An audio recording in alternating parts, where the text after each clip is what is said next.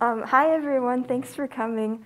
So these paintings are all mine, the ones on the wall, and they're about, I wanted to explore the connection between my two majors, science and art, and how I see them overlapping. So I study biology and art, and I really like looking at the natural world and studying animals and plants and nature. And over the past years as an art major and a science major, I've seen a lot of overlap, and so I wanted to explore the similarities between the two. So I was thinking about naturalists and how they would go out in the field and they were writing and sketching about everything they saw. And I've been thinking about how art can be used as a tool to study nature and to educate others about it. And just, I think it's a great way to understand and be able to focus and observe on small details. And so I was thinking about observation and how important it is for both science and art. And if you want to be a successful artist or scientist, you have to learn the skill of observation. And so for these, I was looking at, I wanted to focus on animals that I've observed in the wild.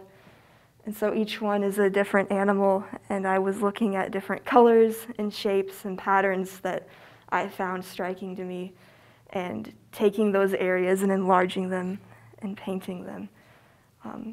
And just this idea of being present in nature and being able to observe the small details and looking at everything and these were like smaller areas that I thought might go overlooked, but I wanted to really emphasize that and bring that into the light.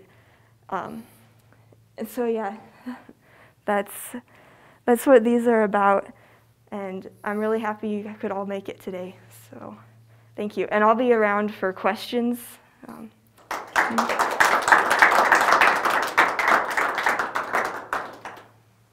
you tell us what animals they're all from? I think I'm going to make you guess. And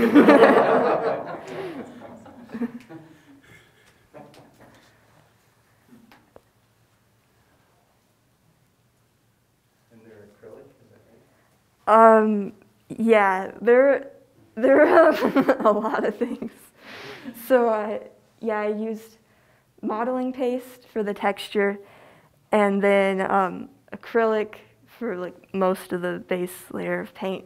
And then I also used chalk pastels and oil paint sticks to kind of catch the texture and bring that out.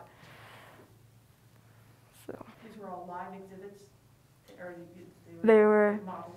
They were all animals that I'd observed, and several of them were all based off of photos that I took. But I did spend a great deal of time, like when I go out into nature, I'll spend a great deal of time observing with my eyes. And sometimes I'll make sketches, and I'll usually take photos of everything. And then I'll go back, I'll use photos for reference later too in my studio. But I used, for a lot of these, I used photos that I'd taken. And so these two are turtles. And I had them, I had a picture of a turtle in my hand, and I wanted to paint that. And I was looking at it and zooming in on it, and I found like endless compositions in it, because if there's so many different like intricate details on the underside of a painted turtle, which is what that is. And I just found the colors and the patterns really striking. Is that a fish, Sonja? Yes, it is. It's a sunfish, a long-eared sunfish. So I also had that one in my hand in the photo. So that was when I was working as a fisheries assistant, like a field technician last summer, and I was studying fish in the Missouri Ozarks, and so that was one that I'd picked up at work, and I had it in my hand. What made you choose the scale that you did?